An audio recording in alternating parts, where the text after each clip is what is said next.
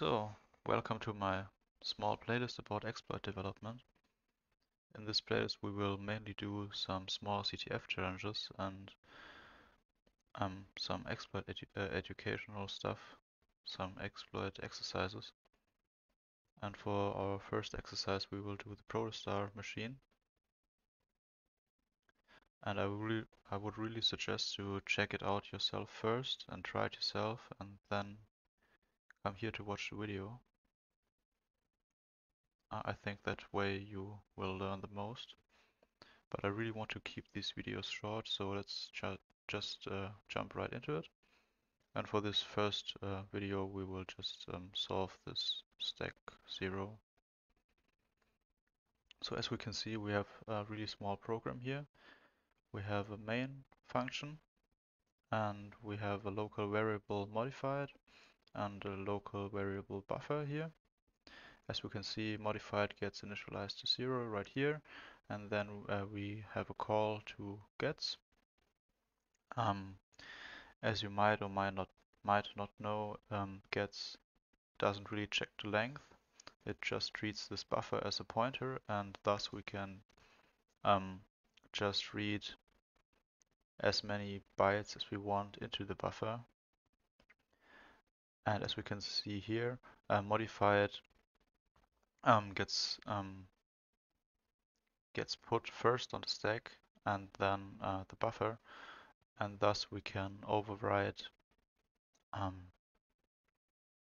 this variable, and this is exactly what we will do.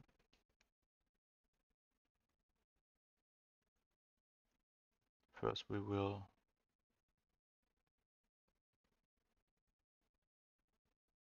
log in into our machine,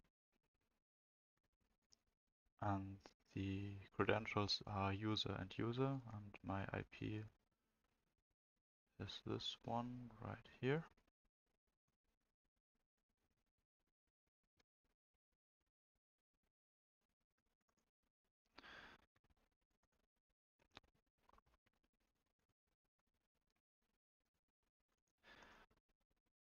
So now we will navigate to the program, which is right here.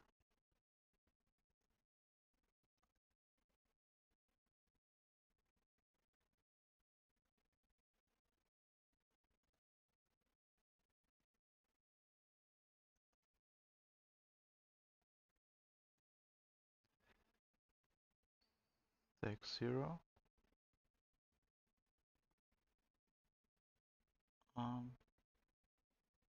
Which doesn't exist, of course, because we are not in the right directory.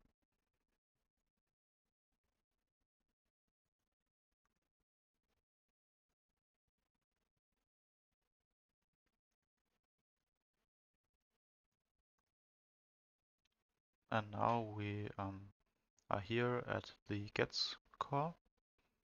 Now as we can see, the buffer is 64 bytes in size, so we have to provide at least 65 bytes to override modified to make it unequal 0, which would make this condition here true, and we would have solved the challenge.